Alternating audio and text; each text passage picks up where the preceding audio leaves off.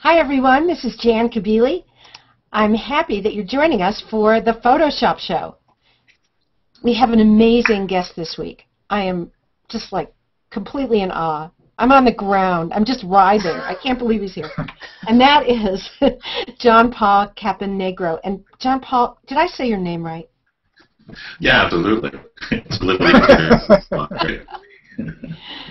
And that's him right down there next to me, and he's joining us from somewhere in nowhere, Italy, where we didn't even know if he'd be able to connect, but he has, and we're very happy. And we have an amazing show planned for you tonight, because not only is John Paul going to regale us with tales of Photoshop and creativity, but anybody who has been, unless you've been under a rock today, you have probably heard that Lightroom 4 was released today. And so we would be remiss if we didn't talk about Lightroom.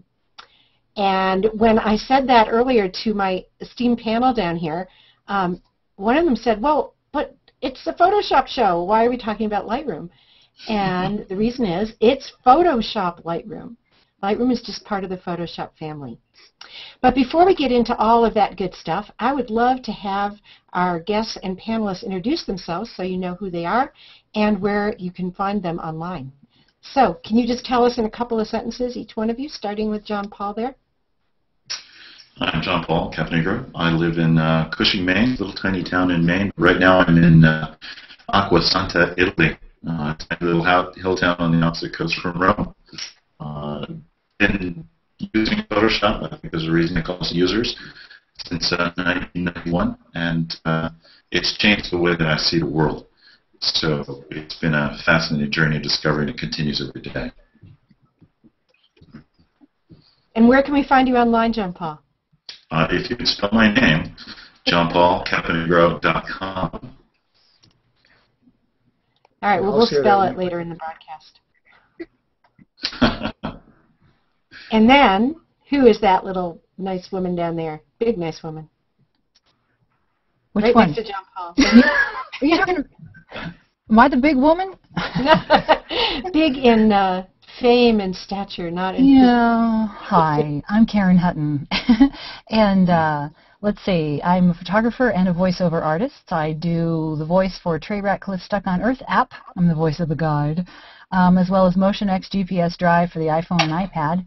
And my voiceover world, you can find me there at KarenHutton.com. My photography worlds are both at KarenHuttonPhotography.com and G+, of course. Happy to be here.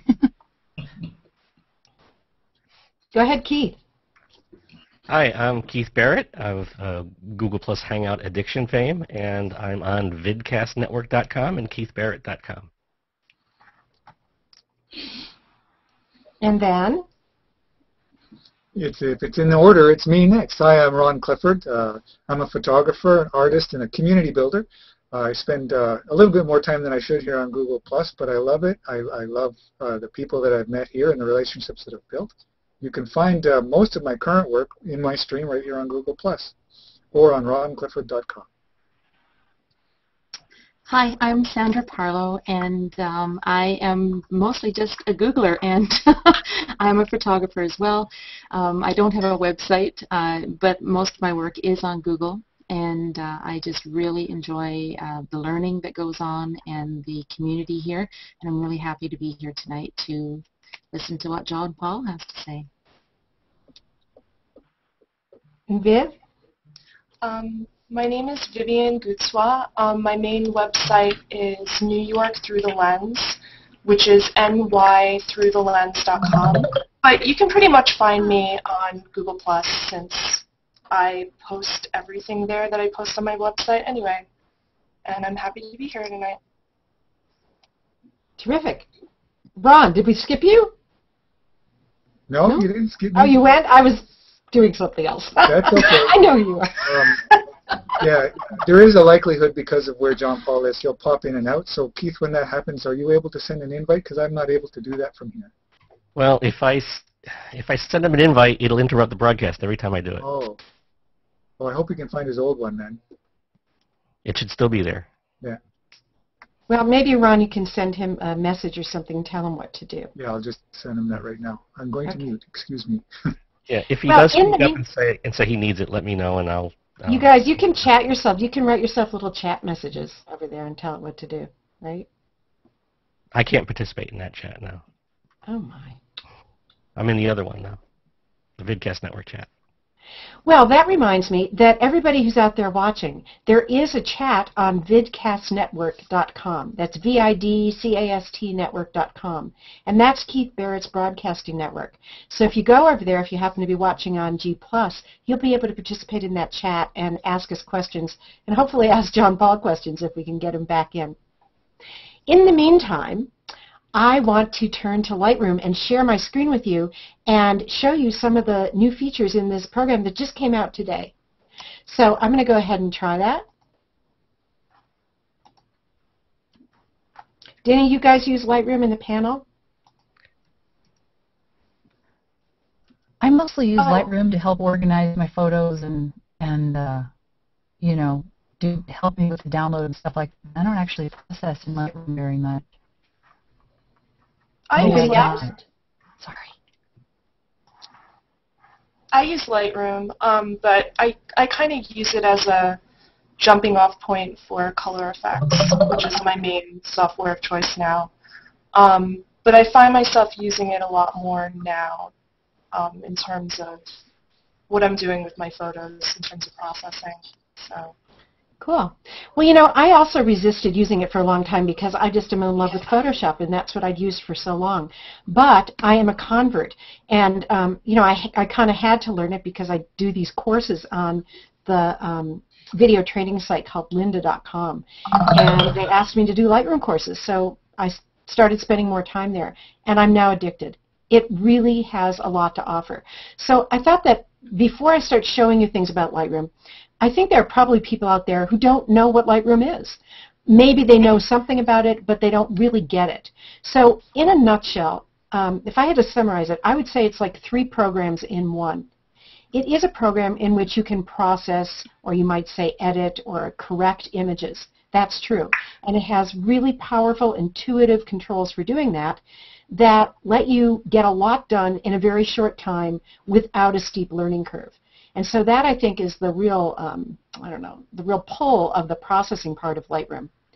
But it also has, it's like 2 other programs rolled in with the processor. And one of those is a digital, what the fancy word is digital asset management program, which basically means a big organizer, a place where you can bring in all your photos, no matter where you keep them, on your computer or on external drives, or even, God forbid, on DVDs or wherever, and have them kept track of in a database. And, you know, it really, as we start shooting more and more digital photos, you got to do something. I mean, you can't just rely on your folder system, because after a while, you're not going to be able to find the photos that you want. It just doesn't work. It's inherently a flawed system to just use folders. So we have the processor, we have the digital asset management organizer part, and then we have all these really cool places and ways that you can share your photos when you're done organizing them and getting them all, all processed. And you can look up here at the top of Lightroom, and you can see the various modules that allow you to present and share your photos. There's a brand new map module that allows you to locate your photos on a map by location and kind of keep track of them that way. The big hot ticket item, or one of those, is the new book module in Lightroom 4 that just came out today.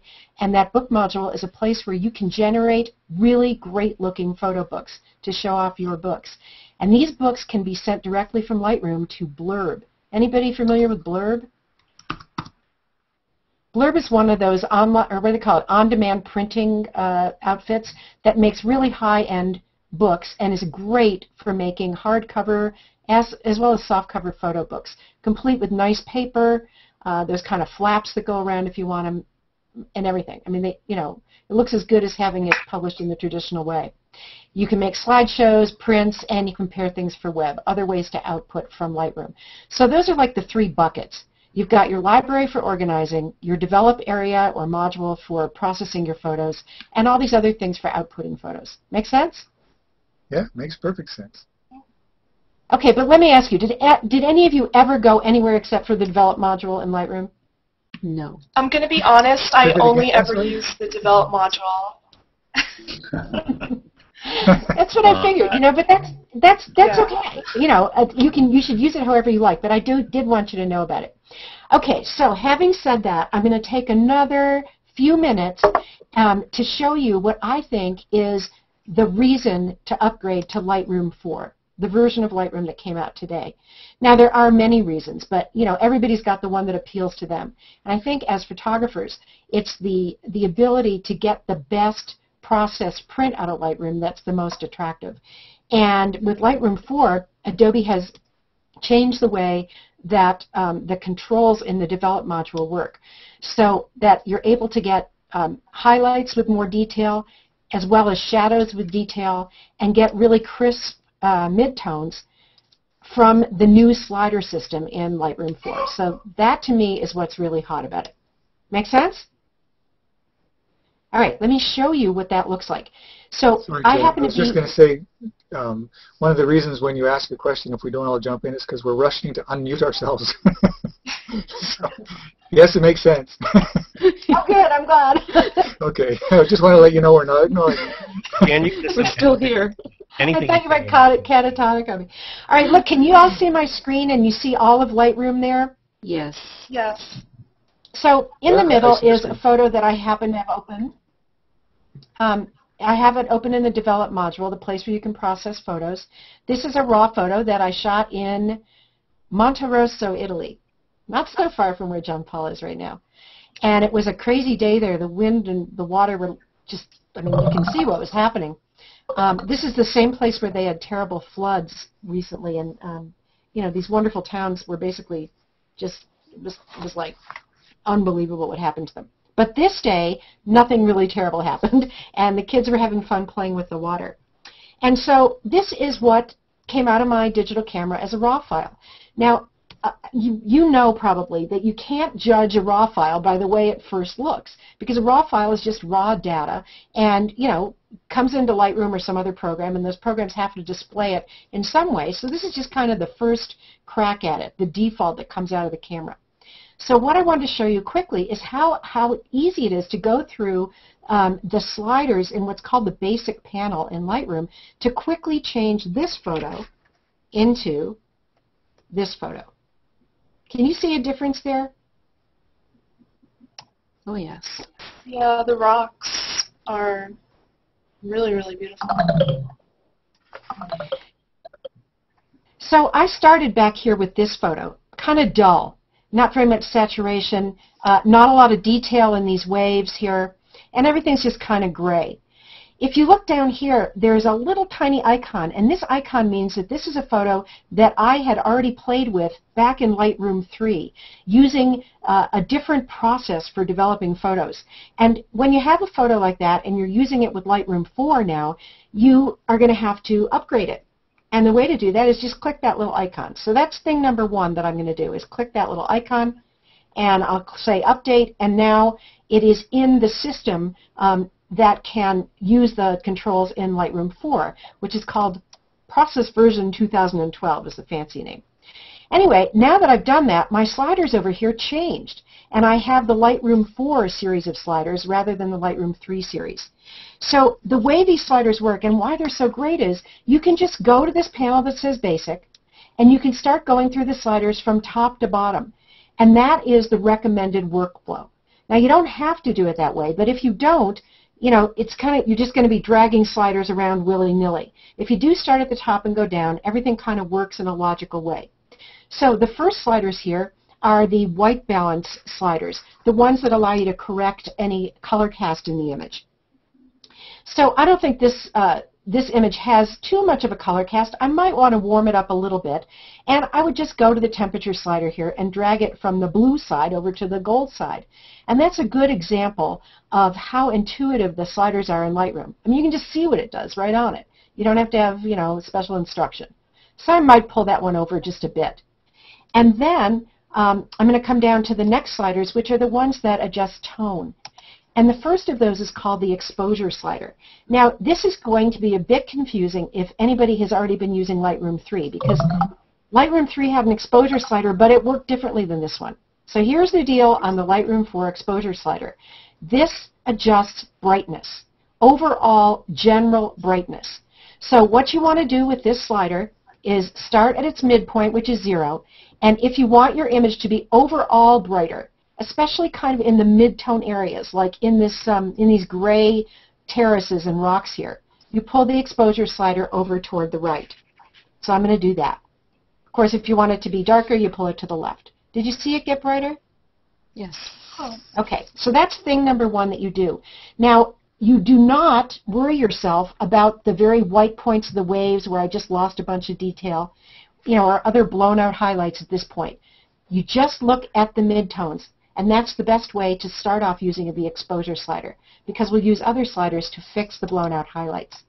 Then the next thing is come to the contrast slider, and most of you probably know that contrast means the amount of difference between the dark and light tones in an image, and most images look best if they have a little bit more contrast, especially if you're used to seeing HDR and all that fancy stuff. So I'm going to drag the contrast slider slightly over to the right in this case.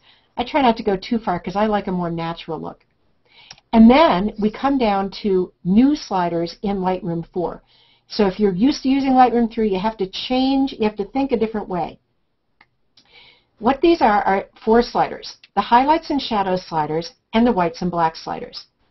The highlights and shadows sliders control or govern the highlights that are not the really far ones over at the ends, here and here, but the next group of sliders. If I move my mouse over the histogram, which represents the tones in this image, you can see those areas laid up. Here's the area that is the shadow areas, the dark areas of this photo, and here's the part that's the light areas. And the best thing, usually, is to keep detail in those highlights and shadows. So here's what you can do with these sliders. I'm going to take that highlight slider, and I'm going to drag that all the way over to the left. And as I do, look at the waves.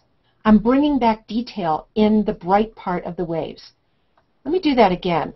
I'm going to double-click the highlights label to send that slider back to the middle, and then I'm going to zoom in, and maybe you'll be able to see that better if I zoom in. I might interject here. Of all the features that I've found in Lightroom 4, that feature is the most improved. It is really phenomenal. It used to be what they call the recovery slider, and probably 8 out of 10 times it really didn't work very well. Whereas in the new Lightroom, it not only works like the recovery slider, but it goes in both centered and it works in both directions. And You're absolutely right, Ron. You're right. It does work better. Part of the image. That's right. So watch again now that did I zoom in or I zoomed out again? Zoom back out. No, you're right. I agree with you. Okay, here. So now you can really get close. I hope you'll be able to see when I drag that highlight slider over to the left, how much more detail there is in that water. You can see all the kind of gray tones as it breaks up above these kids' head. And, of course it's hard to see here because we're all online, but it really makes a difference. So that's a big thing right there, is the highlight slider that brings detail back into the highlights, and it basically backs off of highlights that are clipped or blown out because they're too bright. And then the opposite is true for the shadow slider. Keep your eye over here where we have really dark areas in the cave, for example, as I drag the shadow slider way over to the right. And that's opening up the shadow areas so that you can see detail in there in the rocks that we couldn't see a moment ago. So again, if I have the shadow slider where it was, everything is kind of dark over here. And if I pull it over to the right, everything brightens up in the shadow areas. And in some photos, you really can save photos that you might have thrown away because you thought they were too dark in the darkest areas. Finally, can I just interject? There was a question, and I hope you can answer from Dave in there. He wants to know if you can still use the J key to show blown out areas. I have to tell you that I don't know, and here is why. I hardly ever use shortcuts because I'm always teaching, and when you teach, it's a mess to use shortcuts because nobody knows what you're doing, and so I don't know the answer to that. But you can find out, I'm sure, by looking in the help file, and the help file is already online. Yeah. Okay, great. All right, so let me continue because I don't want to spend the whole night doing this. I want to get to John Paul. There are only a few more sliders here. The whites and blacks sliders are the ones that set the farthest ends of the histogram. So if I wanted the white parts of the waves to be close to pure white, I would drag the white slider over to the right. But you know, it's not that necessary anymore like it was in Lightroom 3. You used to control the bright ends of the spectrum with the exposure slider. Not true anymore. Exposure slider is only for the midtones now. That's what you should be concentrating on. It's the white slider that deals with this area of the histogram on the far right. And in this case, I think that the whites are white enough, so I'm just going to leave that. But watch what the blacks does. This controls the far left of the histogram, and when you add more black to an image, you often make the image look more contrasty, and you make the dark areas just, you know, get this kind of rich black to them. That really makes an image pop more. So far, that's where we are. I'm going to press the / key on my keyboard to remind you of where I started and where I am now. Started, am now.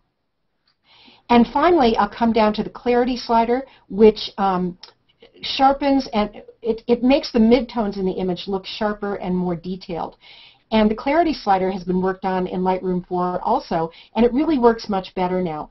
In the past, sometimes you would get kind of halos around edges with clarity slider, and now it just makes the midtones pop and gives all that nice detail in the rocks, for example, in this image. And finally, we have the old vibrance slider. That has not changed. That's a way of bringing saturation or intensity to color without overdoing it. So let me just show you. If instead of vibrance, I pulled the saturation slider over, look what happens. Everybody gets a big sunburn. Yeah. But vibrance does that, watching out for skin tones in particular and not overdoing them. So that is how you use the basic correction tools in the new Basics panel in the Develop module. And again, that can take an image from something like this that is okay but kind of dull and dark to something like this that's bright.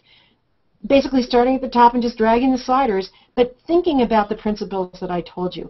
Exposure for brightening or darkening midtones, contrast for expanding the tonal range, highlights and shadows for dealing with those 3/4 tone highlights and 3/4 tone shadows where you want detail, but you do want them a little darker or brighter to expand contrast. And then whites and blacks, whites not so important anymore, blacks darken them down for more pop, and clarity for improving midtone contrast, vibrance for getting some more intensity to color without overdoing it. So that's what I wanted to tell you. It's different. Have fun with it.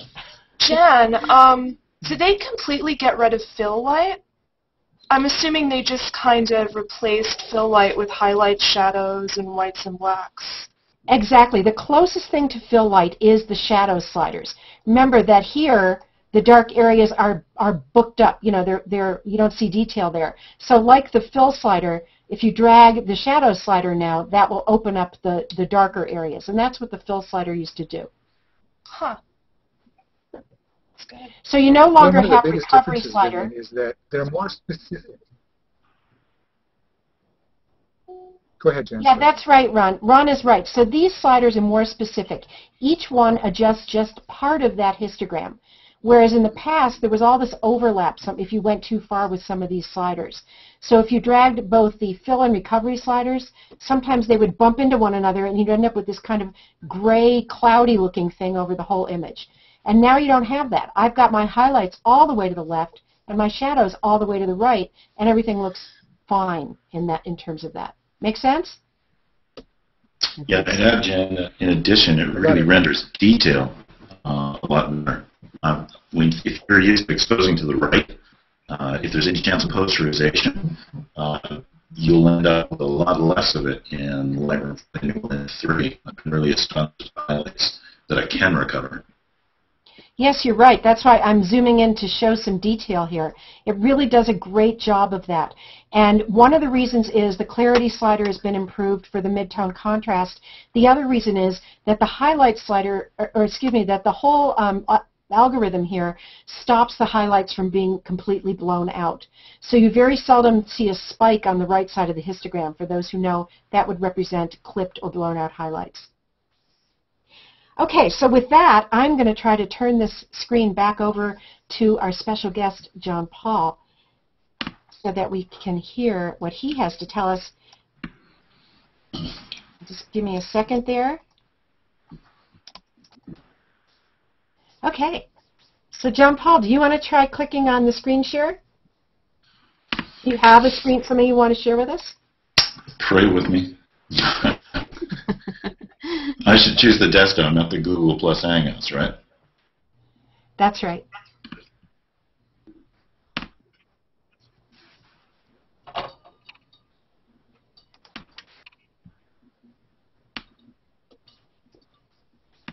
How's that looking? Not yet. Yeah, that's good. So you see, there the purple image now? Yes. Yeah. Okay. Thanks for being patient with me on this first Google Hangout. You're doing great. Jan wanted to talk a little bit about color. One of the things I'm most passionate about is something we all deal with, even if we're black and white photographers. I've long felt that black and white are simply two colors in a larger spectrum, and that if we treat them as colors, a lot of thoughts and ideas about color open up. One of the things that I want to highlight is that in this day and age we have such an extraordinary degree of control over color. A lot of times we don't explore our options as much as we could. Comparing relative saturation, comparing full saturation with neutral color, adding a synthetic or ambient effect, either warming it up or cooling it, or even creating synthetic color.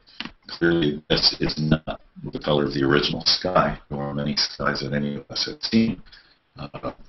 But why shouldn't that be on the table as well? I remember a story that my father used to tell a lot. He said, I knew you'd be okay, kid, one day when you came home with two drawings. One was a picture of green grass and blue sky. He said, look what the teacher made me do. And then you slapped down the next picture, purple sky, brown grass. He said, you know, I knew in that moment you'd be okay.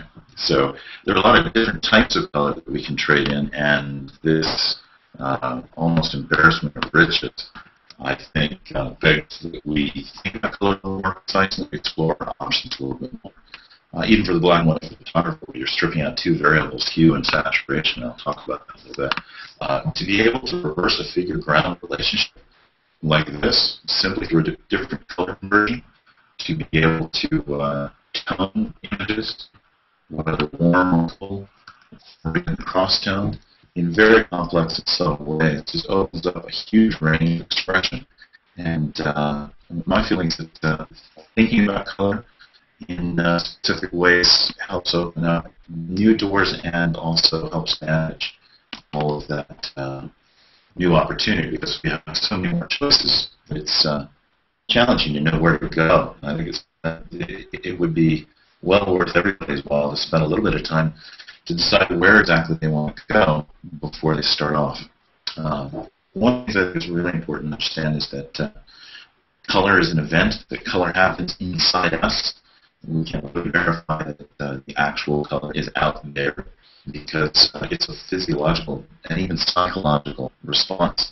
And our response to color is really just a small slice of the electromagnetic spectrum. There's a whole lot that we don't turn into color.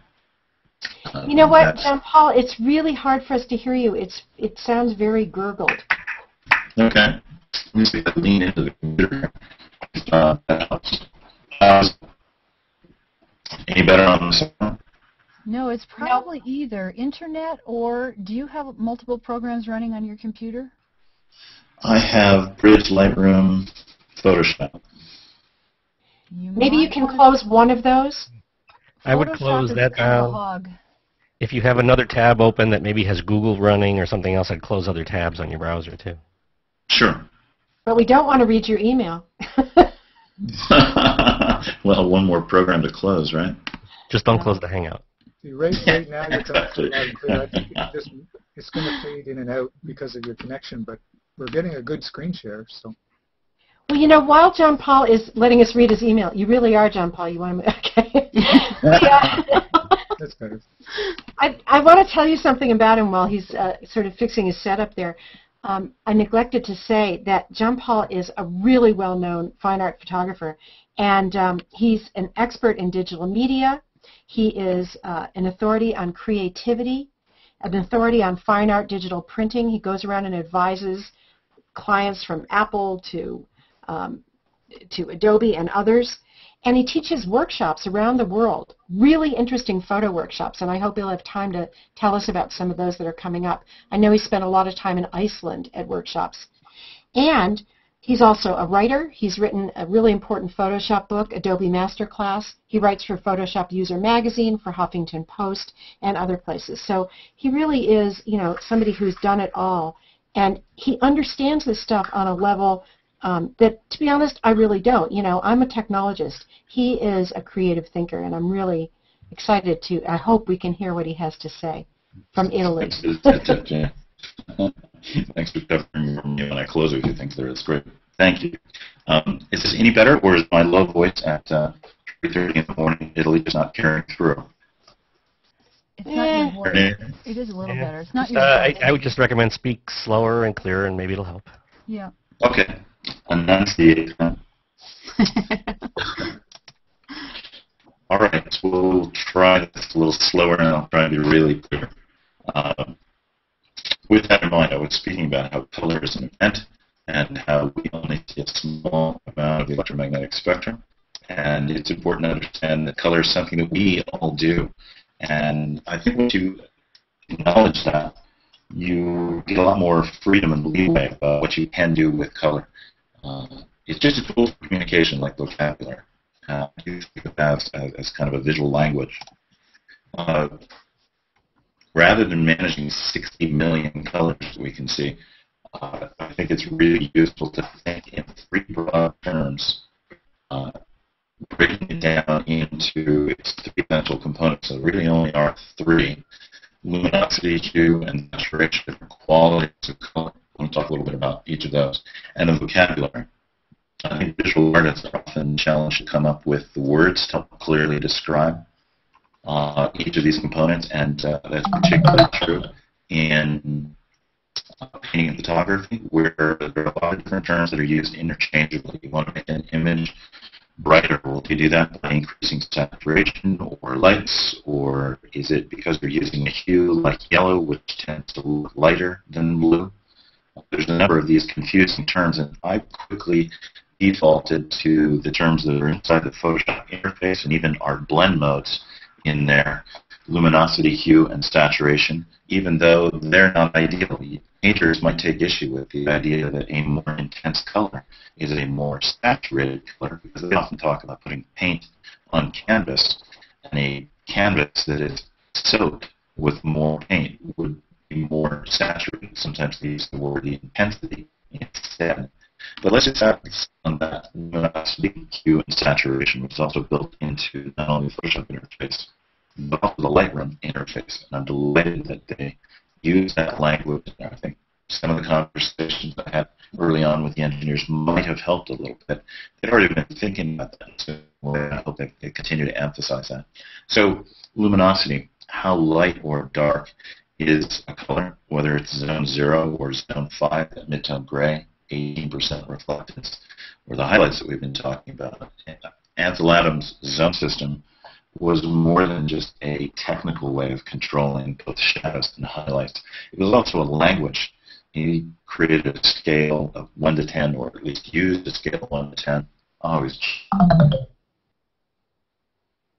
Whoops. I think that was coming. Ay. All right, well, maybe when he comes back in, we'll be able to hear him better. I hope so. I apologize to everyone out there. Now, Jan, did you have that demo on the sharpening ready for if this wasn't going to work out very well? Yeah, I do. I have some other things that I can talk to you about. So let's just give him a second, see if he comes back in. And if he doesn't, then we'll go ahead. So what was I'm sure if things don't work out, I'm sure he'd be happy to come back when he's back on stable ground. So, Jan, when he was talking, what was he talking about with the, did you understand like what he was talking about was new to me, and I couldn't understand what he was saying, but I could see it, so I know it had to do with light and luminosity and color. Right. I think what he was saying, and I do not want to put words in his mouth, is that this would be my take on it, which is, you know, color is something that happens inside of us. There's no thing out there that is color that floats around in the air. Color is just some kind of impulses, and I'm not a scientist, so I don't know what. But the color occurs when we interpret that input, you know, that light coming off of objects. And so then so what he was, I think, talking about is how you interpret that and what principles you use to interpret that. Here he is. Interesting. Hi, John Paul. Hey, I'm back. You know, I have an idea. Maybe don't share your screen for a minute, and you could summarize what you just said. Karen was saying that she couldn't really hear. Well, I saw the pictures, and I could hear some of what you were saying, but it was new. Your approach was new, although I did read your color theory, you know, the piece you wrote on color theory, which was fantastic. So was it about that? Yeah, it is a lot about that. It's about one of the core concepts that I think about in addressing color, and it'll help a lot of people identify what tool to use in Photoshop or Lightroom and how to use it, as well as give them a lot of ideas for how to structure color relationships within their image to make them more effective, and how they might structure their own color palette that might create a unique style. Right?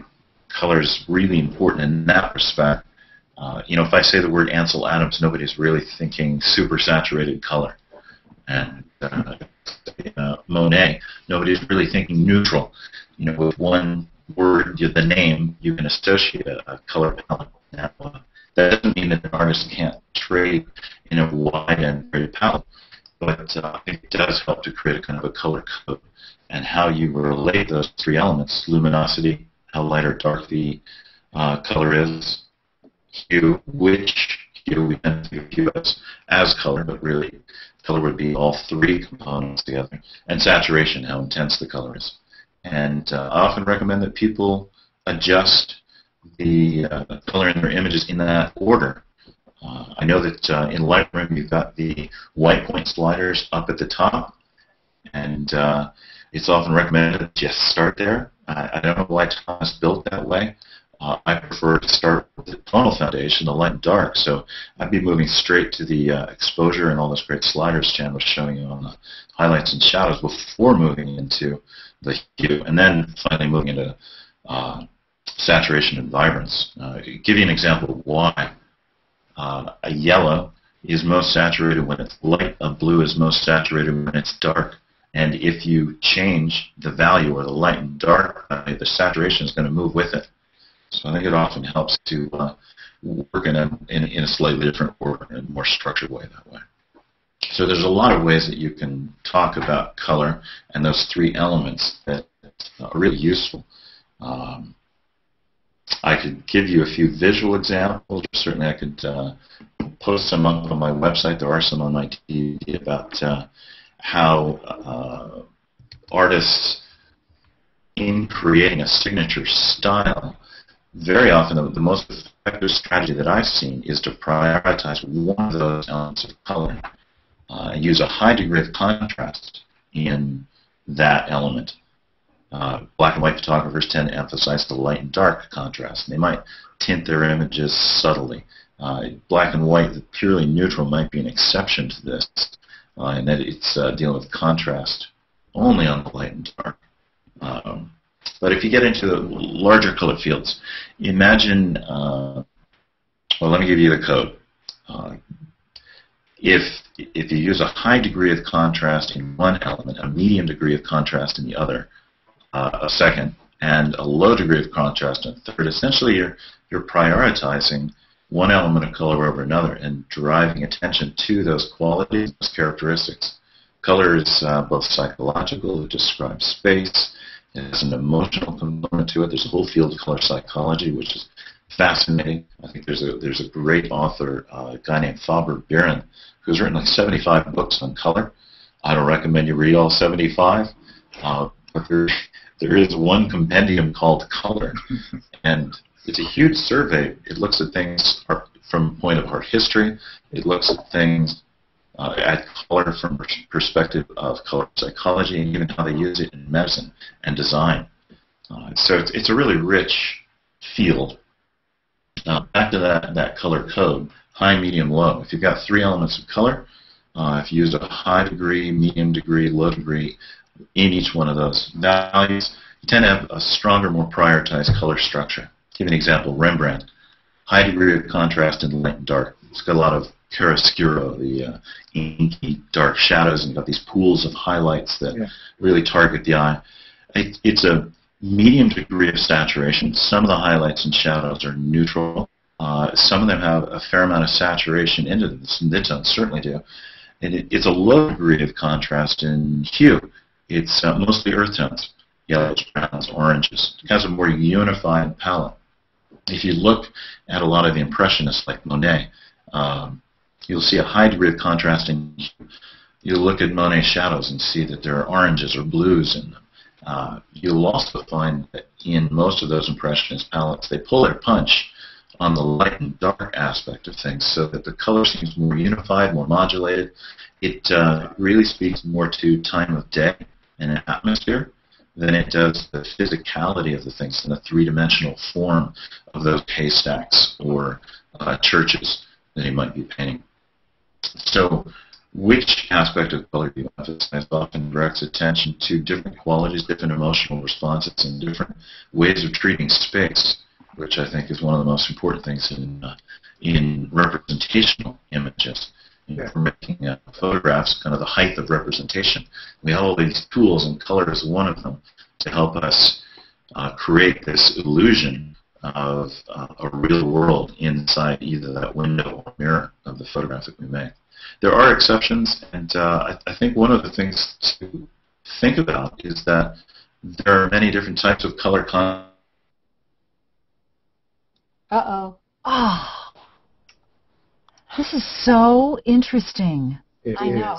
It's amazing. As photographers, I'll just chime in for a second. As photographers, we don't spend as much time understanding. There he is. Oops. Sorry, you froze there for a sec, John. Okay. I'm waving my hands too much. Your audio is coming across much better now, though, except for a little occasional. If you can just pretend you're in a straitjacket, you'll probably... You know the old joke, how do you silence an Italian, get them to sit on hands or something like that, tie their hands down. We're going to get email from Italians now. That's okay. You know, but he's allowed to say he's Italian. So. Exactly, right. Right. So what I was saying is that high palette is really hard to handle, and a lot of people go to it very quickly because contrast builds energy. Let's get more light and dark contrast. Let's get more hue contrast. Let's get more saturation contrast. And very often that makes images that are loud, chaotic, kind of broken. It's not that it can't work. In some cases, it works very well. Think of Andy Warhol and how... I got a question. Is Andy Warhol really a painter or is he a photographer? Don't answer that. Good question. Well, we could talk about David LaChapelle, who is one of the few photographers I've seen who uses a high palette for a really effective reason. A lot of his images are satirical in nature, and they've often got that overly dramatic, something cartoon-like quality to it. They're fabulously orchestrated as well. And that kind of in-your-face palette really works well for him. I can't imagine Yosemite, though, in a high palette like that. No, I know some people who can. Some people right here have been to Yosemite. And are you talking about HDR as this sort of high contrast, potentially broken way of using color? No, actually, I'm just talking about using a high degree of light and dark contrast, a high degree of hue contrast. You've got the full rainbow, and a high degree of contrast and saturation, both neutrals and super saturated colors. So that's what I'm talking about there. I know all the language is challenging. High dynamic range, high contrast. A lot of people think of contrast as just having a lot of highlights and shadows, where I think it's useful to think of contrast as also including hue and saturation. And where you put the contrast is where the eye goes to. So if you put a lot of contrast everywhere in a lot of different variables, the eye's going everywhere. And I think it's useful to think about creating more unified color relationships. They often talk about color harmony, challenging, because different people prefer different color combinations. And sometimes you want a challenging color relationship for a challenging message.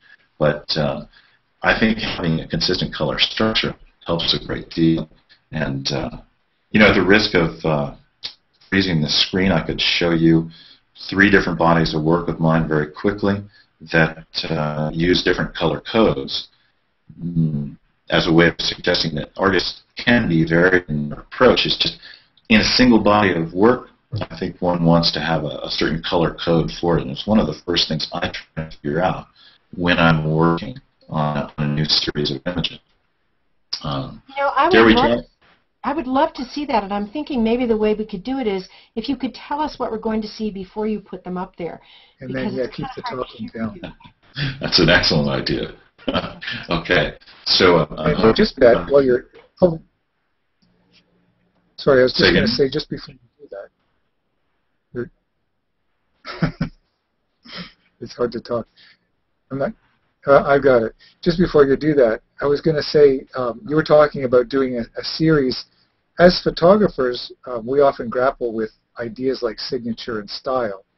And you're kind of saying you're not trapped into a specific signature or style, but you do series which will contain similar elements, cohesiveness, and then break off into a new series again later.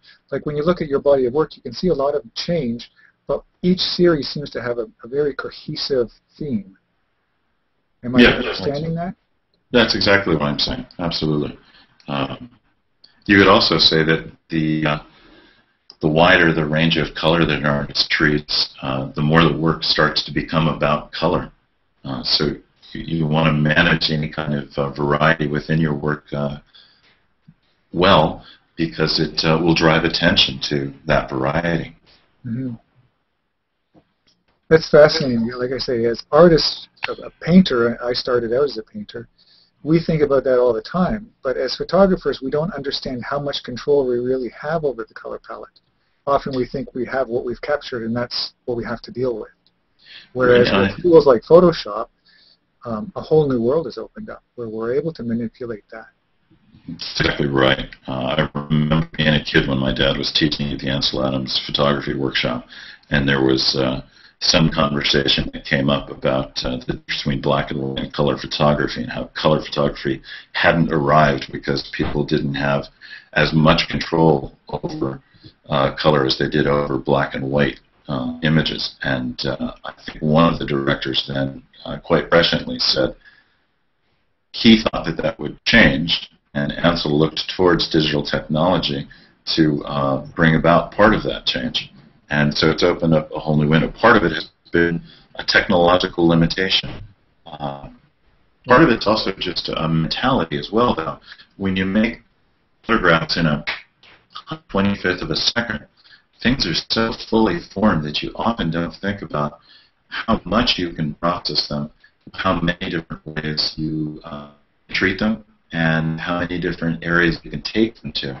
And it requires a little bit of forethought. It's a different kind of pre-visualization. So it can be useful. Yeah. Janice, shall I try and show you 3 different bodies of work very quickly? I won't show you the whole thing, but I'll show you a couple of sets, and at least we'll see the color code, and there's a couple of outliers in there that I'll identify as well. Cross my fingers and share my screen again. Yeah, try it.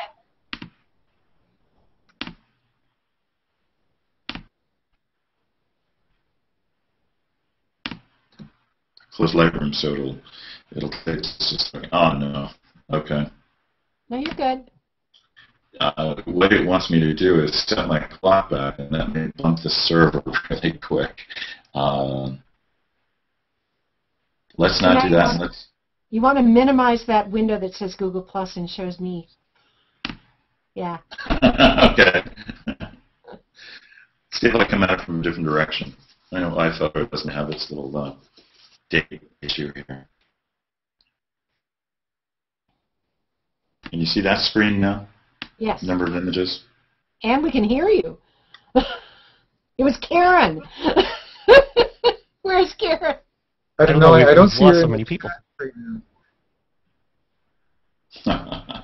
So, I was going to say there's an interesting discussion just before you go. The discussion is going kind of like, how do we know that we're all seeing the same color the same way? And I think the answer is we really don't. But it's interesting to say that because we all understand what our perception of blue or red is, we assume that everyone sees it the same way. that's exactly right. It's a philosophical discussion at that point because we haven't found a way to verify that scientifically. That's right. We Quite have such an intelligent chat room.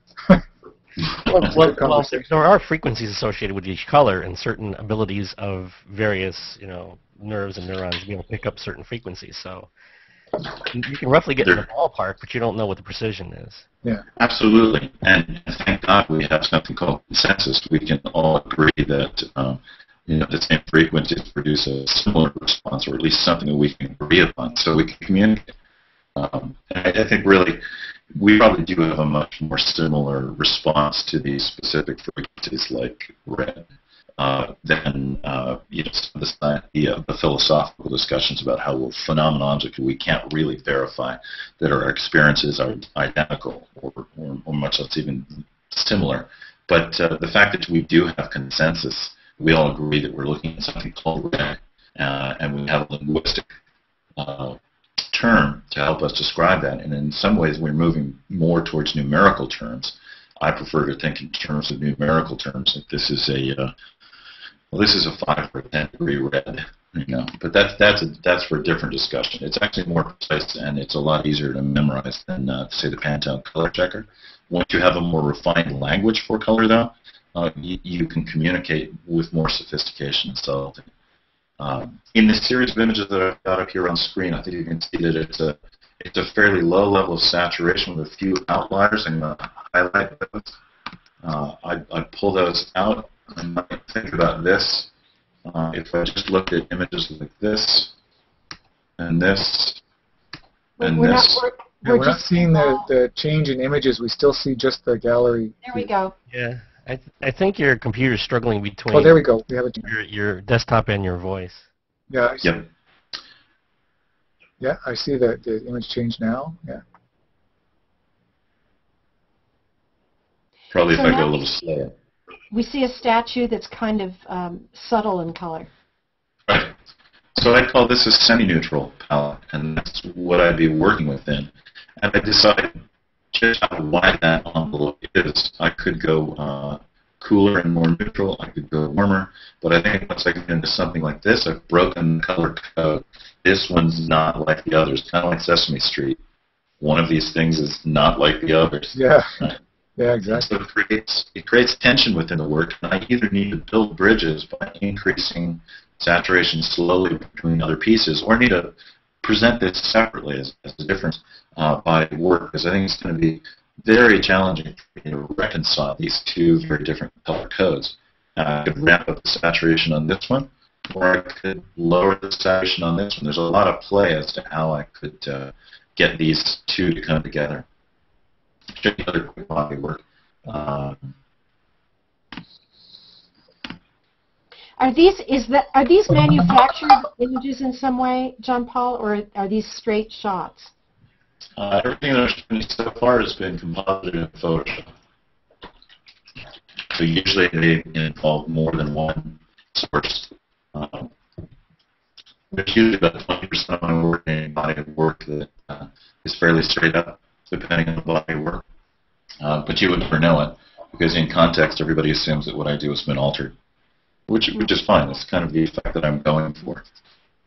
Yeah, that's an interesting point to bring up, John Paul, because I know as photographers, there's almost, I mean, there's a camp that doesn't really care, but there's almost two polarities where some are very purist and they feel that too much manipulation is not true to the art form, and others, yourself and I would be included in that, would say that this is an art form and manipulation is certainly welcome to express an idea, a thought, an emotion, but to use it as an expressive art form and personally, myself, this year has been a real breakthrough in that I'm allowing myself, I'm giving myself permission to take my images to another level, and Photoshop has a lot to do with that. Yeah, I think the question is not, is it okay, but what happens when? Mm-hmm. When you change things, people relate to the images that you create differently, and that's appropriate. But it's not appropriate for somebody else to say this incredibly versatile, fast-evolving tool called photography is only capable of one thing. There is only one true religion for photography. And if you want to use it, you should use it the way that I use it, or that our predecessors have used it. Part of the reason we have photography is that people experiment and try new things. So I think that one should give oneself permission to go wherever one wants to go. But then after one found where one wants to go, be a little bit considerate about what's actually happened and how things have changed. But this idea that there's only one drives me crazy. Yeah. The human spirit is much greater than photography, so put photography in the service of something. So some of the images I showed you, it's 17 blue. You can see there are warm blues and there are cool blues, but it really is kind of a meditation on blue. Now if I throw in bright colored sunsets, and I think there is one in this I got an outlier here. This is going to kind of break the cut and draw attention away. And in fact, when you put a strong field of color like this in the presence of all of those other blues, the subtle differences between the blues is lost, or is not as easily seen. Interesting, when you create in a narrower range, that you actually increase the sensitivity. Yeah. John Paul, I'm going to just ask you to stop sharing screen now and just discuss what you've already shown us. We're getting shorter on time, and we hear you better when you don't do the screen share. Okay, sounds good. I mean, we're getting quite a bit of it, but certain parts of it are really difficult to understand, so it'd be good if we just went back to you. And good shot of me there. I stopped screen sharing. I got frozen. Well, but you know, if anybody wants to see John Paul's work, he has a lot of his work on his website, johnpaulcaponigro.com, and it's stunning work. I mean, it is not like anything that I've seen anywhere else. There's gone. You know, and it is a lot about color, but I think it's not only about color. I think he's using color in service of an idea, and my take on it, and you know, I'd love to hear what you guys think, is that it doesn't really matter to me exactly what his idea is in formulating that work. What matters is, from you know, here as the viewer, is what it does inside me, how it makes me feel. His use of color, his use of form, what he decides to photograph. What do you think? Oh, and so let me just say this, so that work works even if John Paul isn't with us or isn't in the museum where the photo is hanging. What do you think, Karen? Well, I mean, in answer to, it's interesting because I think what you just said relates to something someone was saying in the chat, which is, you know, why analyze all this? Why not just go with, you know, I'm kind of paraphrasing, but why not just go with, you know, what you like or what you feel like? And what I'm finding fascinating is sometimes I know what I like. Like, Jean-Paul, when I saw your work, I hadn't known about your work, and I absolutely love it. And I look at it and I think, I mean, everybody has their vision. You know, you clearly have a vision with your work. And I have a vision with mine too, but I haven't considered every combination of every color and every contrast and every hue. So getting to hear you talk about it is so fascinating because it gives me more options. Like, I hadn't thought about doing certain things this way, and now I go, you know, back to my work and I go, ooh, what if I try this thing? You know, even if it's just playing with the other ends of the contrast to create a certain effect. I agree. That's one of the great things about going to a museum, or even looking at all the images on Google+, you see so many people's varied responses to things. It gives you an idea because it opens up doors. One of the things I say to that, though, is I do recommend that people first do the work, find out where the key is, what really works for them, where their passions are. And after they've done a certain amount of work like that, I think you'll find that people tend to repeat themselves or stay in a certain zone, and that's not necessarily bad. I think that's good. That indicates where passion is. Then at that point, once the work has announced itself, I think it's quite useful to use any of the analytical tools we have to figure out what's happening here, because that also can help you go deeper, further, add richness. You can help figure it out. So there are times to be intuitive and simply go with your gut, and there are times to be a little more thoughtful and considered. I often think of it as like breathing. You move in and out of one mode into the other with kind of an oscillation or a frequency. Right. And I think sometimes, too, you take a technique and you don't really know what it's going to do, but you just go, how do I feel about this? You know? Absolutely. And that way you're using both sides. You're using your gut, but sometimes your gut could use a little more information. A lot of times your gut can use a lot more. Understatement. And many times we're called to do things we don't really understand. One of my favorite quotes by Robert Frost is, "No surprise for the writer, no surprise for the reader." So when we're called to do work, it's often a call to explore not only the richer world around us, but the depths within us and find how those two intersect. So the challenge is that we often don't know what we're doing until we've started doing it. Right. But once things have started to happen and we start to identify patterns, then we can start to figure out what's happening. It often leads us to that territory, that undiscovered territory within us.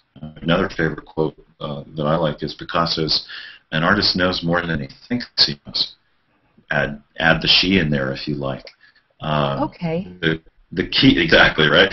The key is, well, if we know more than we think we know, how do we get there? How do we get at that? And part of it is what Ron was talking about, permission. And part of it is what you're talking about, just spontaneously exploring. And part of it is also what I'm talking about, a little self-reflection to figure out what's happened and where it might lead. It's a process that's it can be really rich and really fulfilling. And we don't do this all alone. We share image, we look at other people's images, we hear what they have to say about them. We're always in community. We didn't just sort of invent photography or art. We were born into a culture. We inherited a lot of things, and we're sharing a lot of things. And that's part of the mix, too. Mm-hmm. Well, and that's part of the thing, too. And we have a show that we do, Life Through the Lens, and then one night I was going on about, more than one night, this whole notion of, and there was the book, a book was written about, no, Ron, don't start laughing at me.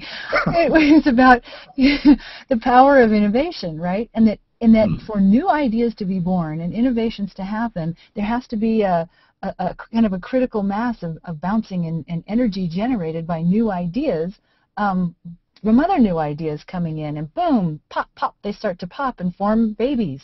And yeah, absolutely. And pretty soon you've got, a veritable family of ideas, and I love that, and I think it's important never to say no. The minute you say no, it's over. Right. I think one of the biggest things that I try and encourage any of the people who come to study with me in workshops or seminars is stop asking the question should. Ask what happens when. You have to be a little bit more clear and articulate about what's happening in order to do that. And when you do that, you find your own way there. It's also much more permissive. It opens up possibilities rather than keeping it down. Should kind of closes things down. What happens when opens things up. I just wanted to say, and I don't mean this to be an advertisement, this is what I really believe. If you can afford, any of you can afford, to take a 5-day workshop or a 7-day workshop with someone like John Paul, someone who has experience bringing the art community together to create things and feed off each other's energy.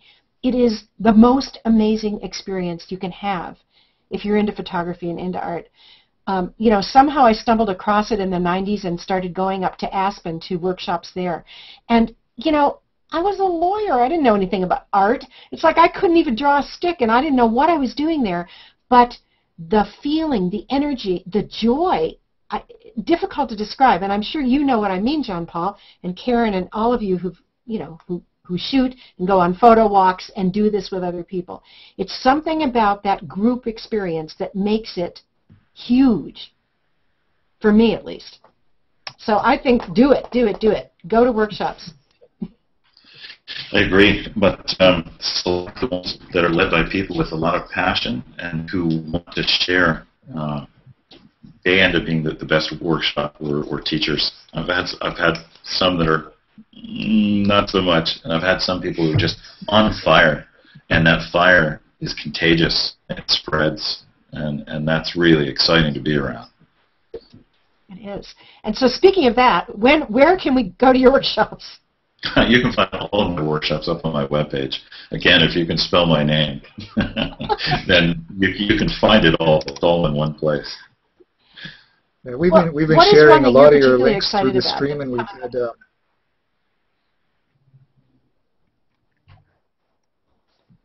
Sorry, I was losing run. We have about 5 minutes left. Before we have to. So I really want to know, because what is a workshop coming up for you that you would recommend to photographers that you think is really great? I think it totally depends on what stage a person's at and what they're looking for. So if you're thinking about coming into a lab workshop, I look at something like the black and white printing workshop that's coming up, or anything that discusses the kinds of things that we talked about tonight in much greater detail and with specific hands-on exercise. If you're looking at storytelling, wondering what to photograph, how to photograph, what mode to move in and out of, you want to be more creative with the camera, come see me out in field at something like the Arches workshop that I'm leading soon, or in one of these international travel destinations is also exciting. So it depends on how big an adventure you want. You want to come to Iceland? I'll be there in August. You want to stay domestic? That's Arches. That would be awesome. It is awesome. And in workshop or not, I strongly recommend everybody creates a bucket list. I did this about 6 years ago, and I listed all of the places that I wanted to go and ranked them, prioritized them. Said, this is the one I really want to get to. This one, yeah, that'd be nice one day. And it's greatly increased the number of places that I've gotten to. Somehow I think these lists of just being clear gets your subconscious to start thinking about, well, how can I make this happen? And being clear about where you want to go is a great thing. So if you want to have adventures, start with a bucket list, and then your subconscious mind will automatically start thinking about ways to get there. You might even use the Stuck in Customs or Stuck on Earth app to get some ideas and start planning some trips. That's great, and your voice will help lead us there. It's one of the things that no, it's terrific. John Paul, the link you may think I'm just flattering you, but your voice really takes up a huge notch. Well, thank you very much. I think I'm a bit delayed, but. Well, thank you so much, John Paul. Really fascinating. Oh, there we go. Bye. Just in time. So what happens now, Keith? Are you going to cut us off and then we come back for informal talk? Yeah, we'll have to end the recording, so we should say goodbye, and then I'll close the Hangout and then restart it, and we'll have the after show and Q&A. Okay, so we're all going to go away for a minute, and do we have to do anything, or we just wait here? Just wait for the new invites. Okay. Now, that's probably John Paul trying to jump back in, so we should let him know. Bye, John Paul. Hi, Dan. He's here. He's here. This is almost like a Brady Bunch. We have these little icons also. So what's happening, John Paul? Goodbye over there. Yeah, exactly.